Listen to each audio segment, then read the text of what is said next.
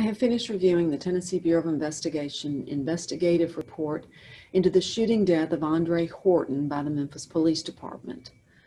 In addition to my review of that complete report, the 4 senior prosecutors in this office who make up our officer-involved shooting death review team have also reviewed the file. We have looked at the facts, we have looked at the evidence, and we have looked at the law of the state of Tennessee. It is my opinion and our concluding opinion that no criminal charges are warranted against the officer involved in this shooting. This is a brief video that will highlight some of the facts that were presented to us from the Tennessee Bureau of Investigation, as well as a brief explanation of the legal analysis that we undertook. It is important to remember that our job is to look to the facts and the evidence and make a determination whether state criminal laws were violated. It is not my job to determine whether policies or procedures of the Memphis Police Department were broken. That is a job for the director. In addition to this video that we are posting on the website, you can view the complete Tennessee Bureau of Investigation file that was delivered to our office. If you take the time to look at that file, you will see that there is some information that has been blacked out, that has been redacted. We have to do that. Law requires that we remove identifying information before we make files available for public viewing. So that is why you will see those markings. On Thursday evening, December 13th, 2018, Memphis police received 2 separate 911 calls from motorists. Both said a pedestrian was in the middle of James Road near Homewood Drive, pointing a gun at them as they drove past. This is a map of James Road and Homewood in the Raleigh, North Memphis area. Several police units were already in the area investigating an unrelated armed party call. It was raining that night and it was already very dark. Here's a photograph from that evening. The gunman was 42-year-old Andre Horton. One motorist said that she had to change lanes to avoid hitting the gunman. My son said he has a gun, go, go, go. The man then bent over and pointed the gun at my car. The gun looked chrome and silver, and it was a semi-automatic. It looked like a .45. If he fired a shot, I did not hear it because my son was yelling. Another motorist said I saw a gun in his right hand. The gun was a big semi-automatic. He was on my driver's side. I swerved to my left to miss him. I heard a pop on my windshield, and I kept driving. The first officer on the scene said Horton was in the middle of James Road.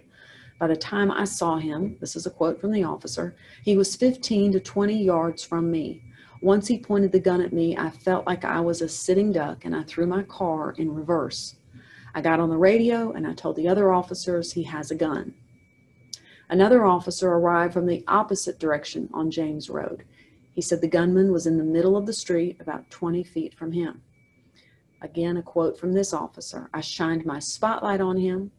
I put my car in park, and as I was exiting, I noticed he had a handgun pointed at me.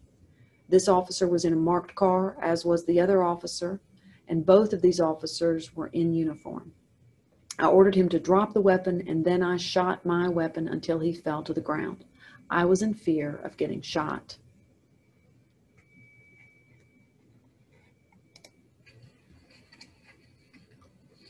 Hey, come on further down.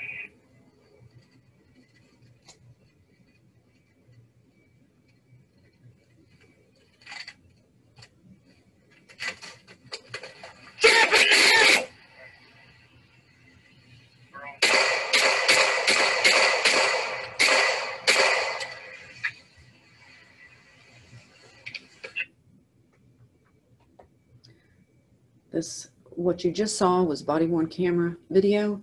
This is a still shot from that officer's body-worn camera. Within that yellow circle is the weapon that Mr. Horton had. Horton was shot once in the chest and had grazing gunshot wounds to the abdomen and the neck. He was taken by ambulance to Regional 1, where he was pronounced dead at 10:48 p.m. Toxicology reports showed a blood alcohol level of .042. He had no other drugs in his system.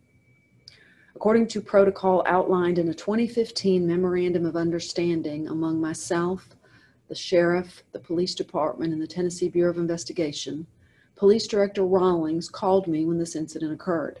I, in turn, notified the Tennessee Bureau of Investigation and requested that they conduct a complete and thorough and independent investigation of the facts leading up to and the death of Andre Horton.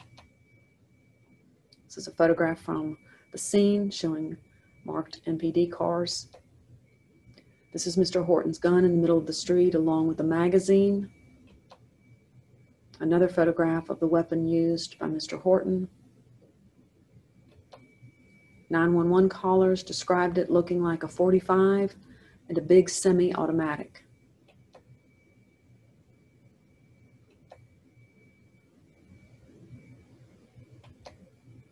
Legal analysis and conclusions of law. Again, it's important to remember that my job is not to determine if policies or procedures of the Memphis Police Department were broken by officers on the scene.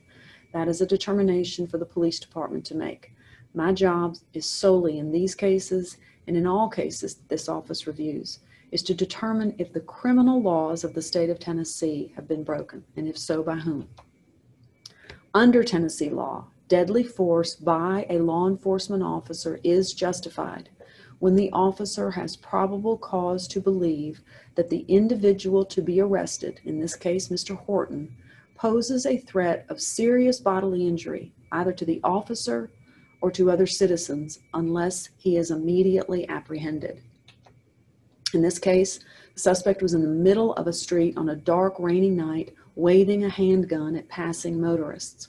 One driver immediately accelerated to get away from Horton, while another said he had to swerve to avoid Horton, who jumped in front of his car with a pistol in his hand. Suspect Horton continued the threatening behavior when the police arrived, again in clearly marked patrol cars and in uniform. One officer had to put his patrol car in reverse when Horton walked toward him pointing the gun. Another officer said Horton advanced to some 20 feet while pointing the gun at him. The officer shouted, "Drop it now." Mr. Horton did not comply. The officer then fired in self-defense. We cannot know what the suspect had in mind that night because he gave the officers absolutely no time to find out.